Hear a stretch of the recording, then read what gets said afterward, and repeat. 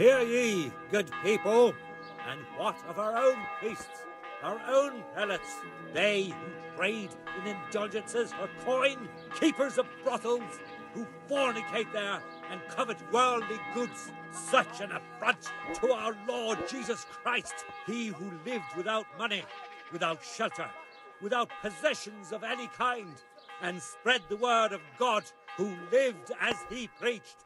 And what of the gold-draped, fat-bellied sinners who call themselves servants of God? Do they think they are greater in the eyes of God than the poor fisherman who lives without sin? But the sacred scripture speaks clearly. The iniquitous shall be punished. They shall not find eternal peace. For it is written that it is harder for a rich man to enter the kingdom of heaven than for a camel to pass through the eye of a needle. And it is they who should heed those words. They with their gold rings, fine garments and big houses. Such iniquities are happening in Holy Mother Church, as if she were not holy at all. We even have 2 popes. What is a devout believer to make of it? One pope in Rome and another in Avignon. How many more holy fathers will we have? Love thy neighbor more than thyself. So the scriptures teach us and the church dignitaries. But do they heed the word? Those bloated bellies, they fleece you of your last groschen. They would have you slave for them till redemption, and while you live from hand to mouth, they stuff themselves with sweetmeats and indulge in carnal pleasures. But I will tell you what such deeds are called, what the Lord names it: sin. Nothing but sin. Betrayal of the faith and betrayal of Christ. Yet they would call me and others heretics and rebels. But that is their fear speaking. Fear of the truth. And what of our own priests, our own prelates, they who trade in indulgences for coin, keepers of brothels, who fornicate there and covet worldly goods, such an affront to our Lord Jesus Christ, he who lived without money, without shelter, without possessions of any kind, and spread the word of God, who lived as he preached. And what of the gold-draped, fat-bellied sinners who call themselves servants of God?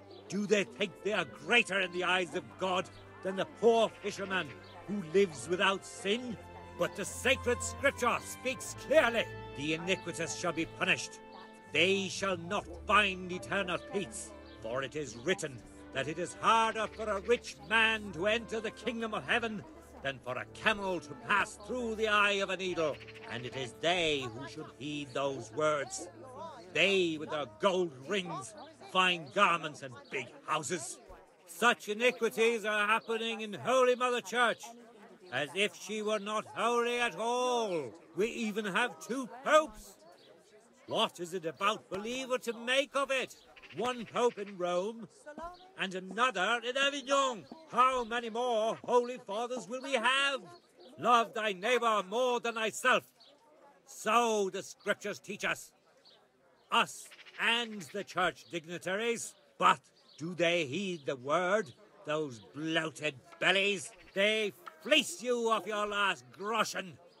They would have you slave for them till redemption, and while you live from hand to mouth, they stuff themselves with sweetmeats and indulge in carnal pleasures. But I will tell you what such deeds are called, what the Lord names it: sin.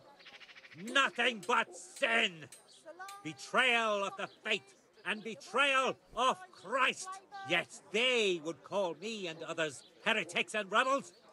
But that is their fear speaking. Fear of the truth.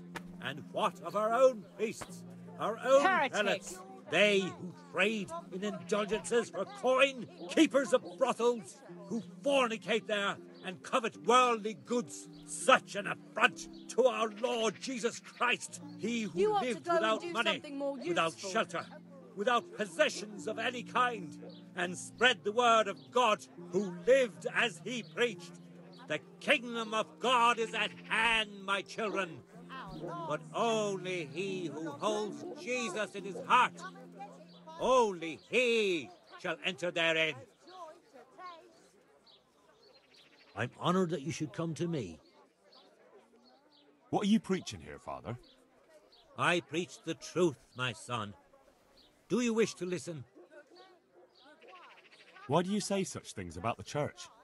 The church is here to save us, isn't it? The church is here to save only itself.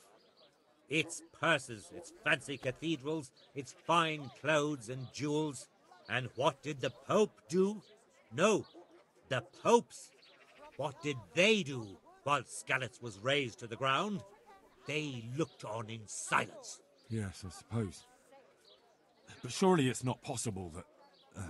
That the church could allow such terrible sins? The church, my son, is nothing but men.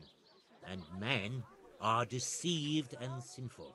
Give power to men, and they will act towards their brothers like ravenous dogs. Like the Cumans act towards our people. Like Cain towards Abel. What you say makes sense, Father. But aren't you afraid of being denounced as a heretic? I may be, but whatever fate awaits me, I will face it with the truth on my lips and Christ's love in my heart. Good luck, then.